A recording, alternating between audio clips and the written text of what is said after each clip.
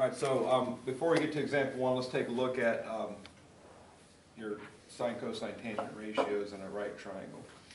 Sine, cosine, and tangent are simply ratios of two sides of a right triangle for a given acute angle in that right triangle. So first off, we're going to be dealing with right triangles only right now. So you'll need to see a right angle. And then there are other two angles that aren't right angles or acute angles, so we'll be dealing with those two angles specifically. And you typically write a trig ratio. Sine is abbreviated SIN, cosine abbreviated COS, and tangent abbreviated TAN of an angle, and then it equals some ratio of two sides. And the three sides in the triangle, let me jump to this page real quick, for a given acute angle. So if we're dealing with angle A here, the side opposite angle A is the side across from angle A. The side opposite the right angle is the hypotenuse. So you can use the word opposite kind of to describe two of these three sides. The adjacent side is the remaining side after you've identified those two. So if we're dealing with the acute angle A, this side's opposite, that's the hypotenuse, so that side's the adjacent. If we're dealing with acute angle B, we go across the triangle, that's opposite B. That's the hypotenuse because it's opposite the right angle. This is the adjacent side to B. So basically the opposite and the adjacent swap places. If you swap acute angles, hypotenuse is what it is for the right triangle. All right. So the sine of the angle is simply the opposite measure over the hypotenuse measure. It's just a fraction. Depending on what type of answer you want to get, you could leave it as a fraction, maybe make it a decimal, whatever. Cosine is defined as adjacent over hypotenuse, and tangents defined as opposite over adjacent. And those are definitions, those are just the creations of trigonometry here. All right, so mathematicians back in the day figured out these ratios. They invented these three functions, sine, cosine, and tangent, and figured out they could do stuff with them. So this is an invented mathematics, but that's just the invention. The mnemonic devices I have here are just ways to memorize this. I usually go with SOHCAHTOA, but there's also Oscar Had a Hold on Arthur. Most calculators have sine, cosine, tangent in that order. So sine, opposite hypotenuse, cosine, adjacent hypotenuse, tangent, opposite adjacent.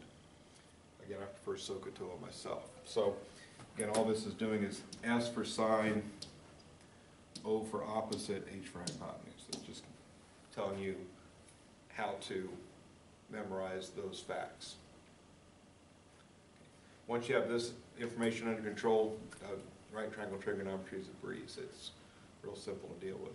So, there are always three parts. There's an angle and two sides, angle, two sides, angle, two sides. So make sure that when you're creating a sine, cosine, or tangent statement, sine, cosine, or tangent of an angle equals a ratio of two sides. So if we take a look at example one, in the following right triangle, find sine of A, cosine of A, and tangent of A. And they just got these generic sides, A, B, and C. And like I was mentioning a few days ago when we were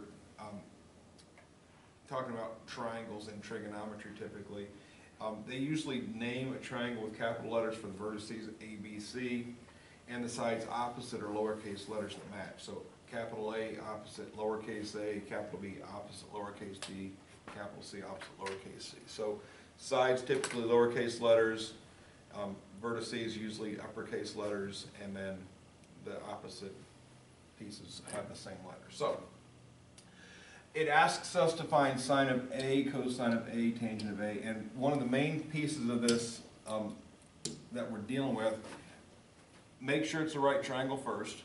If it's not a right triangle, which we'll see in, I want to say it's section 8.4, we're going to have non-right triangles. There's rules for those also. But when it's not a right triangle, you have to deal with other things. When it is a right triangle, we're dealing with SOHCAHTOA and all that stuff. So once you establish a right angle, then what angle are we working with over there? That matters. All right, so sine of A, cosine of A, tangent of A, that means angle A matters. And once you've established the angle you're going to work with, the acute angle you're going to work with, you want to identify for that particular angle which side's opposite, which side's adjacent, which side's the hypotenuse. So which side's opposite angle A? Lowercase a. Lowercase a, right? So just, again, to get opposite, you're here at the angle, go across the triangle where you get to. So opposite is over here. if I'm at the right angle and I go across the triangle, that gets me to the hypotenuse. And again, once you've identified those two sides, the remaining side must be the adjacent side. Right. Once we've established opposite adjacent hypotenuse, now I want to find sine, cosine, and tangent of A. I want you, until further notice, to write SOHCAHTOA anytime you use that idea. So anytime you're doing a sine or a cosine or a tangent, at this moment in time, I want you to write that down every single time. You will learn how to spell it rather quickly by doing that. All right? Spelling it correctly matters because the letters all represent something. So, the SO part of SOHCAHTOA tells me that sine of A equals a fraction. That fraction is the opposite measure, which is A, over the hypotenuse, which is C. All right, so again, I can't make A over C any prettier than that. That's the best I can do with what they've given me for a problem. The CAH part, the CA part, tells me cosine of the acute angle A that we're working with equals the adjacent B over the hypotenuse C. Again, I can't make B over C any prettier than that. That's the best I can do with the information they've given me. And finally, the TOA part tells me about tangent.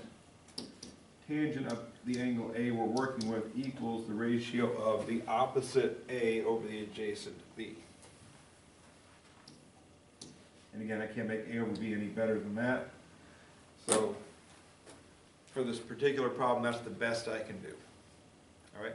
So keep in mind, that's typically beginning of trigonometry. That's usually what happens. You're going to get a lot of sine, cosine, and tangent questions. You'll be able to identify the opposite adjacent hypotenuse in the right triangle, simply write a fraction. Reduce if possible. Obviously with an abstract problem like this, there's no reduction possible.